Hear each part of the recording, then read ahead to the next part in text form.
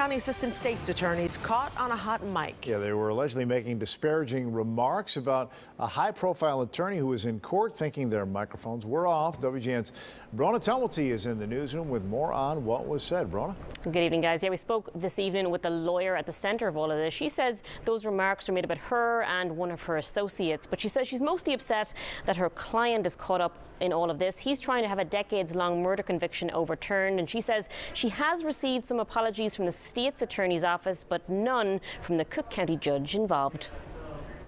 What horrifies me the most about the whole thing is that he was going to continue to preside over a case and decide the fate of my client. And my client's been lost in all of this. That's Jennifer Bonjean, a high-profile attorney primarily based in New York. Earlier this week, she was involved in court proceedings here in Illinois. Yeah, I represent Roosevelt Miles, who I've represented for quite some time, and he is an individual who we allege was wrongly convicted in 1993, and so that's the case that was in front of Judge Raines when this unfolded.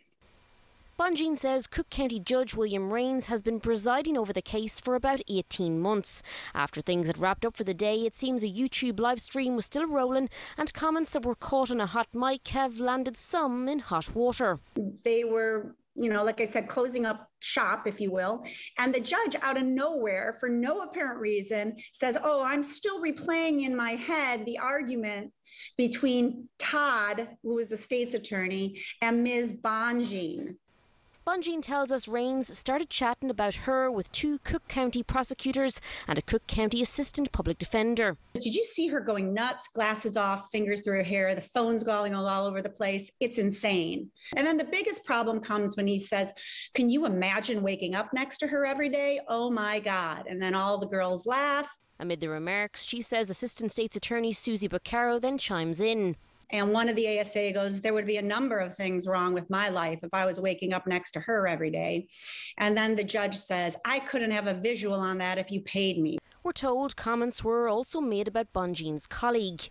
In a statement from the State's Attorney's Office, we're told the behaviour exhibited by Assistant State's Attorneys is unacceptable and runs counter to the values of this administration.